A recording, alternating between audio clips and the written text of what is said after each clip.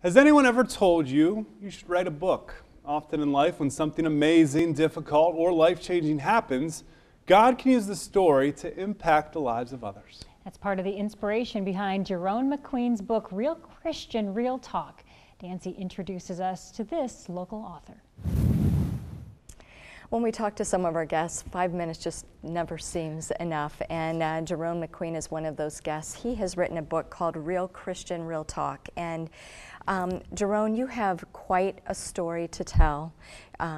This book is about your life, but you said it has been quite a process to get it out onto the market because for 10 years you have been writing it. And in 5 minutes, can we talk about it?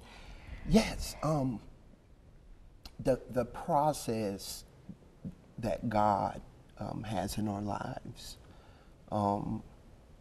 it really depends on our submission. For sure, right? To do what He's asked us to do. And sometimes, and in most cases, it's at our expense. Mm-hmm.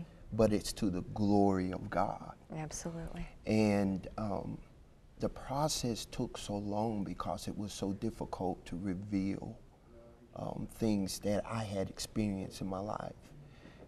And as a result of the things that I had experienced in my life, namely child molestation, I was molested as a child.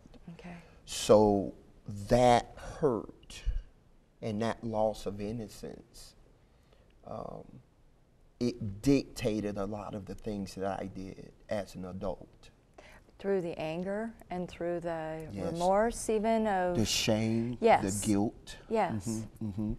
And a lot of Christians, sometimes, I guess a lot of times you have this idea that once we accept Christ in our lives, then everything is just completely erased. Oh, I know. Accepting Christ in our life gives us the ability to put the past in perspective. Yes. It doesn't erase the past. Right. It just gives us the power to put it in perspective. Right, and provides the compass to go forward then, Amen. right? Amen. Because I did read a little bit about your life, and you have been back and forth in your faith. Oh, yes. Many times. Yes. So what got you here? What was the factor that solidified you and confirmed your belief in Christ and His power in your life? Yeah, I lost. I was in a relationship with a young lady, and she was from Russia. We developed a love affair. And at this time in my life, I wasn't a Christian. Okay. I wasn't practicing Christianity at all, even though God's hand was still on my life. To make a long story short, she went back to Russia, and we had plans for her to come back. Mm-hmm. And we were going to create this wonderful life with each other. However, God had a different plan for me. I wanted her back so bad that it broke me.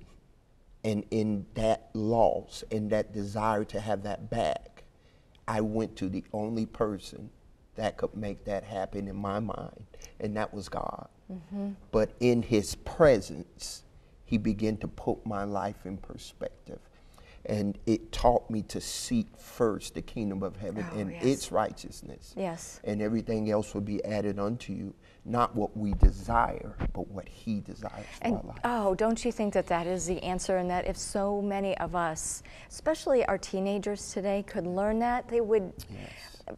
I mean, like you said, life is not a bowl of cherries, and, you know, yes. It doesn't go the way we always intend it to go. Yes. But if we would just realize that, how to make our priorities, and God should be first, always. Always. You know? So your book, we can find it on Amazon. Yes. Okay. Yes. And what do you hope that readers take from it? What I want readers to take from this is that no matter where we are in our walk with Christ, Jesus loves you just the way you are. And our Christian faith is a process. It's a process that has to be walked out. And the more we submit to the process, then God creates us in his image more and more and more. And you don't ever have to be ashamed of anything that has happened to you or anything that you have done that could have been harmful to others. Because a lot of people carry that guilt, and I carried that guilt. And my story, it's just not enough time. Praise God, though, that you got to this place, though, I have to say, because we all do. None of us are perfect. Yes. By far. And